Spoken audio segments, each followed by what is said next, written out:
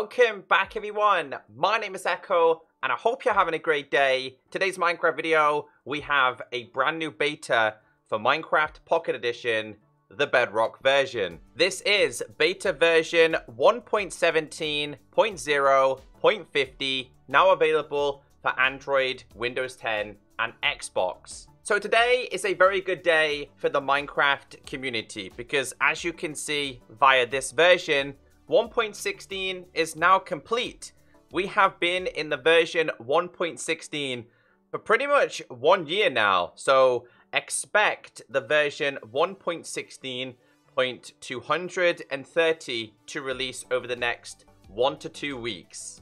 This week also introduces some amazing features like Amethysts, Amethyst geodes, naturally generating Lush biomes, and so much more. If you just want the official changelog, it is down below in the description and at the top of the YouTube comment section.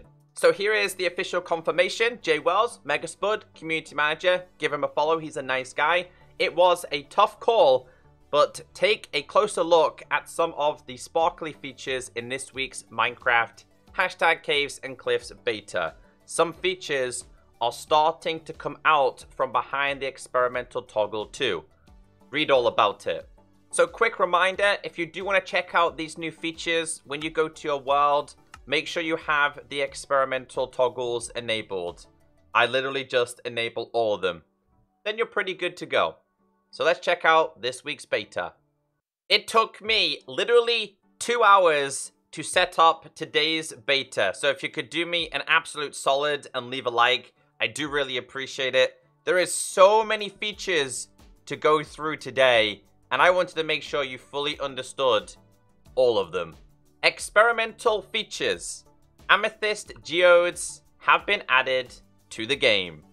These huge geodes can be found anywhere underground in the overworld. Amethyst geodes have an outer layer of a new block called smooth basalt.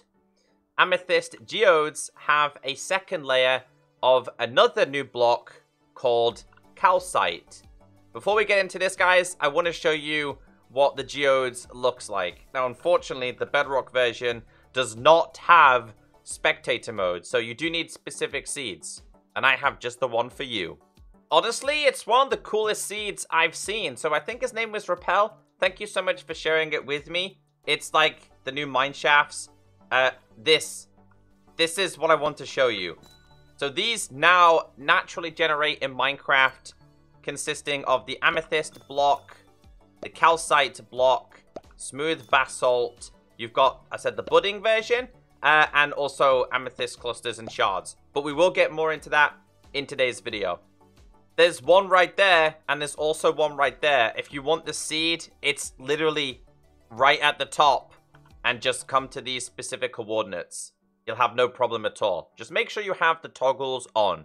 Next up, calcite, tough, and smooth basalt have been added to the game. So this is what these blocks look like. And this is smooth basalt. And how you obtain this is regular basalt can be smelted now. And you'll get the smooth basalt. So, yeah, that's the first thing introduced in this week's beta. Let me explain them to you a little bit more. Amethyst cluster has been added to the game. Amethyst clusters grow from budding amethyst, which can be found inside geodes. Now you'll find this, and these will naturally start to grow on these. But I'll explain that a little bit more down there. It says clusters have 4 growth stages. Small amethyst bud, medium amethyst bud, large amethyst bud, and amethyst cluster. Clusters can only grow when they are placed on a budding amethyst. So just to explain what happened here, I literally placed these on here and they've grown. So let me just explain this in a little bit more detail. They're literally growing because of how long it has taken me to set up today's beta. So if we go to and just type in amethyst, you'll notice we have small, medium, large, and then the full one. And that's what they look like on this. So as long as you do have this block, which is the budding amethyst, these will grow. It then says, fully grown amethyst clusters drop 4 amethyst shards or more with fortune when an iron pickaxe or higher is used. And otherwise, drop is nothing when broken. So if we grab iron and also fortune for both of them, you can... Gotta go to game mode survival here. You can fortune these.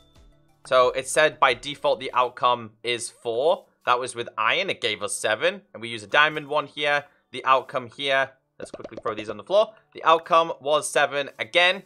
If you try and break this with your hand, as you guys know, the outcome is literally going to be nothing at all. As you guys can see there. But if we go back to game mode creative and I grab myself just a regular diamond pick here. And we go back to this one and we place this here. Back to game mode survival. If you just break it, you're only going to get 4. So that's why we have 18. So yeah, fortune does work with this. So fortune just gets better and better in the next update. Clusters can be silk touched at any stage. So we have silk of the touch. Back to game mode survival. We can silk touch the small version, medium versions. They're both medium because of the growth stages. But yeah, you can literally just like silk touch all of these and take them with you if you wanted to use them for decoration purposes. Budding amethyst has been added to the game. You already know that by now. On any side of a budding amethyst block where there is air or a water source block, a small amethyst bud will eventually grow, because these geodes do generate in water sometimes. So you can see here, this can literally grow on all sides, which is absolutely perfect, because eventually you're going to end up with tons of big ones, which means more shards. And they have quite a few uses. Amethyst buds can only grow when attached to a budding amethyst and will grow until they become amethysts. So for example, it will only grow on the budding version. There is 2 versions which I showed you. Just the regular one. We type it in here.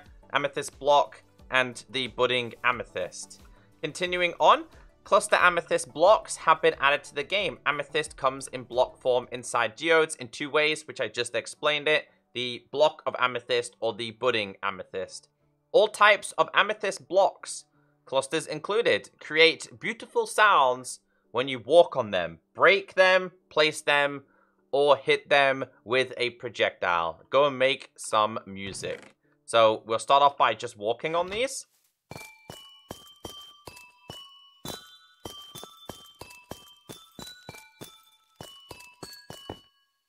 Now with a projectile.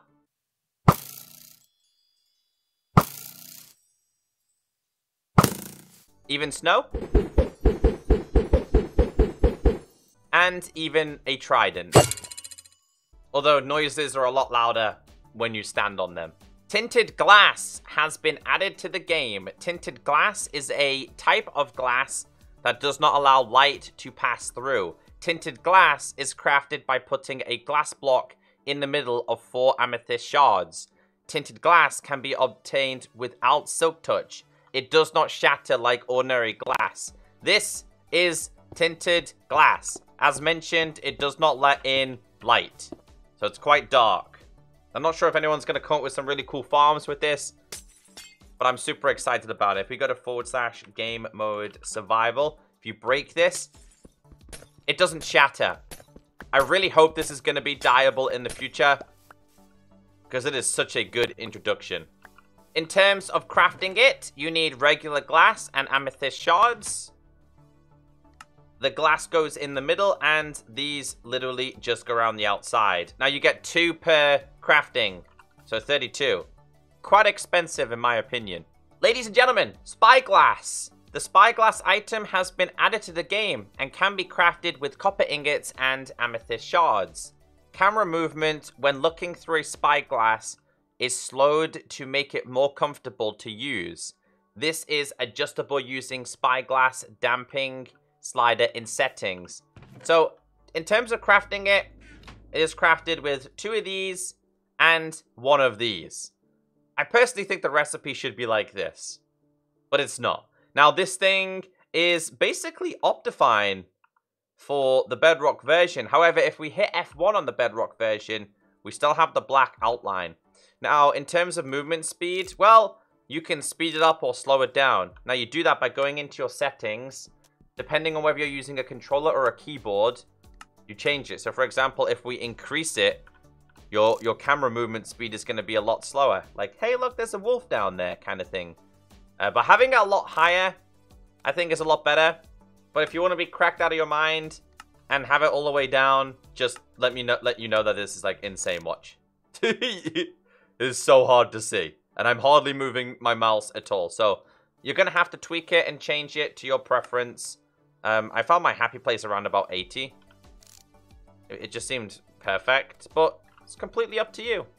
Raw ore blocks. Added block of raw iron, raw copper, and raw gold. Just like other ore materials, you can craft a compact version with raw ore items in order to save inventory space. Ladies and gentlemen of the Bedrock community, welcome raw iron, raw gold, and raw copper.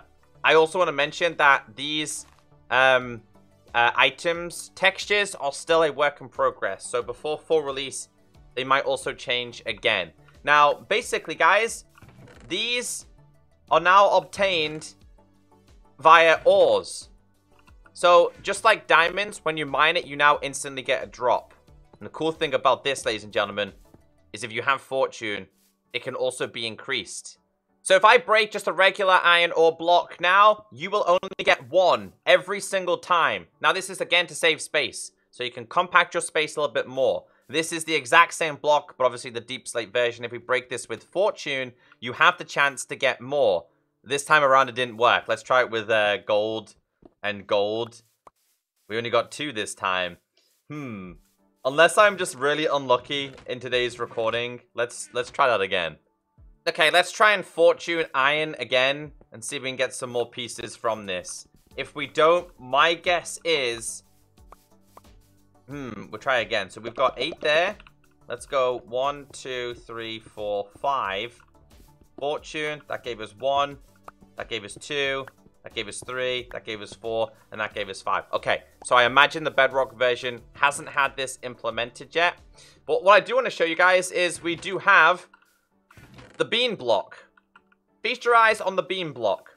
So in terms of crafting it, exactly the same as previously. You get yourself the block variation as well. And the gold one is literally a meme at the moment because it looks like beans. So yeah, we officially have the bean block. If you're still watching, I appreciate you. Blobs of tough now generate in the world at Y levels below 16. Tweaks and fixes. Bucketing and axolotl no longer unlocks the I am a marine biologist achievement. Axolotls are now much more likely to spawn. Axolotls no longer grant themselves regen when killing their target. Player now receives experience points after breeding axolotls. Caves. Cobwebs no longer generate suspended in the air in mine shafts. Copper surface now deoxidizes in a more random pattern when struck by lightning. Copper blocks. Horizontally placed lightning rods now interact properly with respect to deoxidizing copper blocks. Copper blocks struck by lightning now deoxidize even if there's no lightning rod present. Copper stairs now produce their unique footstep sounds at positioning below y equals 0. Deep slate. Cobbled deep slate bricks, and deep slate tiles now give experience from smelting in a furnace. Cobbled deep slate can now be used as a crafting material for tools, furnaces, and brewing stands. Dripstone. Landing on dripstone no longer deals 4 damage when the game rule 4 damage is set to false. Dripstone block is now correctly named. Only the tips of stalagmites deal increased 4 damage. Cauldrons fill slightly faster with water from dripping. Lightning rod. Lightning rod is now rendered correctly when held in hand. Throwing a channeling trident at a rod during a thunderstorm now correctly converts nearby mobs. Blocks connected to a lightning rod now correctly conduct redstone signal when the rod is hit by lightning. throwing a channeling trident at a rod during a thunderstorm now correctly affects villagers. Lush caves. Lush cave biomes now randomly generate underground. That is the second introduction. We had the introduction of the geodes. Now these are also naturally generating as well. I tried to find one in today's seed, but I couldn't. So go and have a look, because the Lush caves are pretty cool. It says, azalea and flowering azalea leaves now have a chance to drop azalea or flowering azalea when broken. So that is to do with this. So when you break these, they have a chance to drop exactly like that. As you guys can see, we had the flowering azalea. Thank you. Perfect example in today's video. Moss carpet now has block placing sound. That's a new introduction. Nothing major, just a simple sound added. Azalea and flowering azalea now have ambient occlusion, and this one says bone mealing small drip leaves now create big drip leaves of a random height between 1 and 5. So let me show you. So this could literally be 1 or it could be 5, and this changes. Again, there's one there. Let's try it again. There's another one. Try it again. There's a little bit higher as well. So another change added. Changed which blocks some world generation features can replace with moss blocks and lush ground. It says lush ground can replace dirt, podzil, rooted dirt, stone, cave vines, clay, moss block, sand, and gravel. Moss block, bone mealing behavior tweaks. Bone mealing a moss block can now also replace grass and mycelium. The maximum radius covered by moss bone mealing has been reduced by 1. The chance of growing vegetation when bone mealing a moss block has been decreased. Pointed dripstone. If a stalactite is hanging from a dripstone block with a water source above it, it will slowly grow both the stalactite from above and the stalagmite from below. Growth speed is random but very slow. A single growth step can take several Minecraft days. A stalactite will only trigger growing if it is max 7 in length, and the stalagmite or floor is max 10 or blocks below. If the stalactite tip is inside water, it won't drip, and therefore won't trigger any growth. If the stalagmite tip is underwater, it won't receive drops, and therefore won't be grown by a dripping stalactite. Same thing if there are any fluids between the two tips. So this really confused me, and I wrote one of them wrong, so feel free to revert to the changelog if you want to understand that a little bit more. A stalagmite or stalactite will never grow when submerged in fluid. Bone meal. Bone meal now has its own new sound. Listen to this.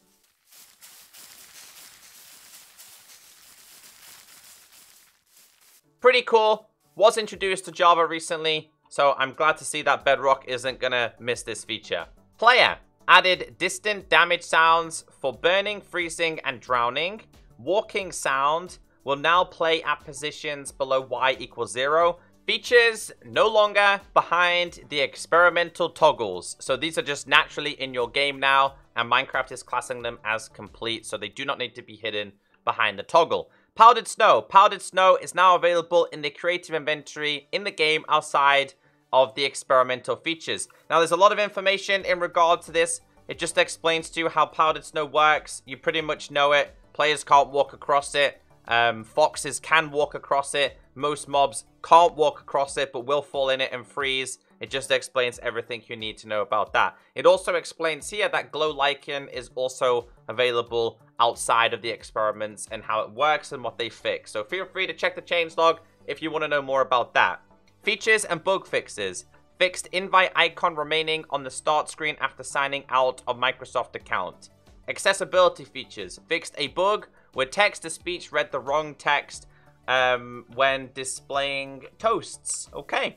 It says commands. Fixed issues where / structure delete command is listed in the middle of both / structure load command. There's a bunch of command fixes and freezes and gameplay fixes, but but I want you guys to go and read them on the changelog in case you guys are a little bit unsure. Just in case you guys don't understand, this is the official changelog. It is down below. There's a lot of fixes, tweaks, very simple tweaks and changes, and also technical changes. I'm not going over all of them, but if you did make it this far in today's video, I do appreciate all your support. Again, check the changelog if you're a little bit unsure.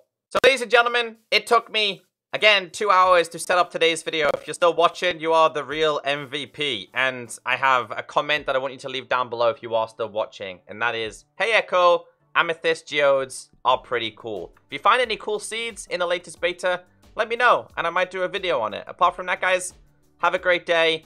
1.16 is complete. We are now focusing on 1.17, and pretty much everything you're seeing in today's video, apart from the generation, will be in the next update releasing in summer. Catch you all in the next video. Goodbye.